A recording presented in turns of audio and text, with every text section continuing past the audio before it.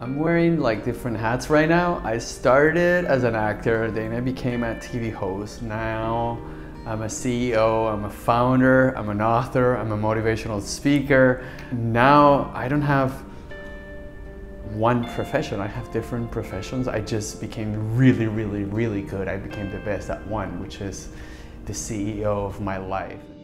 When people are faced with difficulties or challenges, finding the strength to persist is extremely difficult.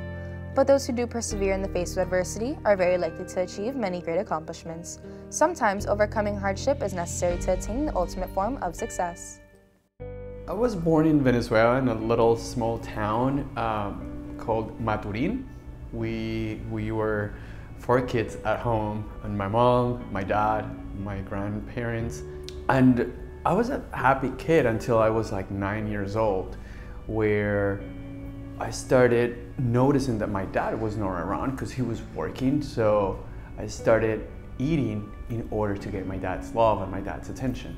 Until I got like 13, 14 years old, I was 314 pounds. Nobody wanted to hang out with me, right? I was by myself at school, trying to get everyone's approval, and I was the fat kid. Everyone was making fun of me. Then I became bulimic and anorexic. I stopped eating completely, and I started losing weight, and from 314 pounds to like 120 pounds in like a year and a half. Not in a healthy way, of course. The most painful experience of my life, which was, those 3-4 years, they have become the best years of my life because I have been able to transform all that pain into light. So now I'm able to motivate people and to transform people's lives through my own life example, which is amazing. Alejandro's search for a healthy lifestyle led him to publish his first book, De Gordo a Galán, where he detailed his life-altering transformation.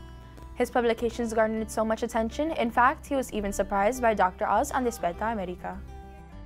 They surprised me. They knew that was like my ultimate goal, and I loved Dr. Oz, and I used to like be his #1 fan, and then they surprised me. And afterwards, it's funny because I became friends with him, and I went through different schools inspiring other kids.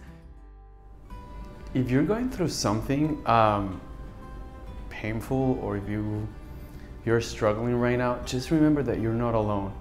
That there are 7 billion people on the planet, and I'm sure a lot of people are going through the same thing. Just become present. Just value what you're living right now. Just the fact that, your heart is pounding, you're not paying for it. And I think that's the biggest gift we can have. That's the biggest present.